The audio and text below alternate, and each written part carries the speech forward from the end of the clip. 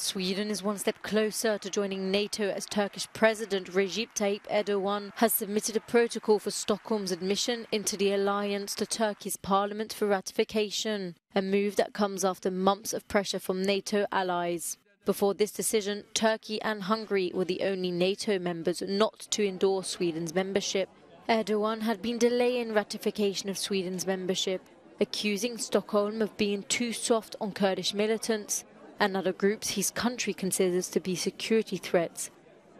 Turkey was also angered by a series of protests where the Quran was burnt in Sweden. Turkey lifted its opposition after US President Joe Biden's administration signaled it would let Turkey buy 40 new F-16 fighter jets and modernization kits from the United States.